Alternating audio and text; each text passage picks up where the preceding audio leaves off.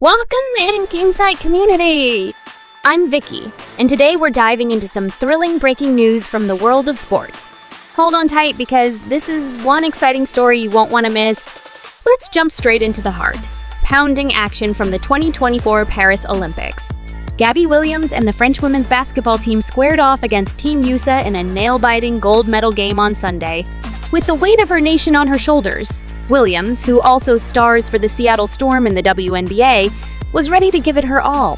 Gabby Williams came out strong from the get-go, showing her prowess on the court with some dominant moves.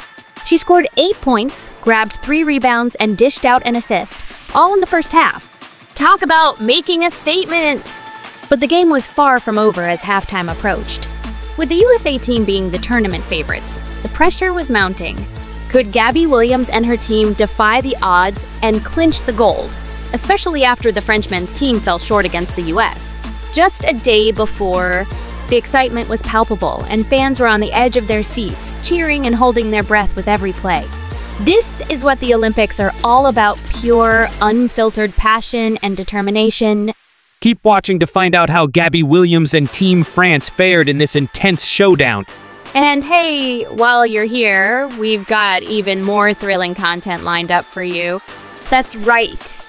Up next, we're counting down the top 10 upcoming horror movies you absolutely need to know about in 2023.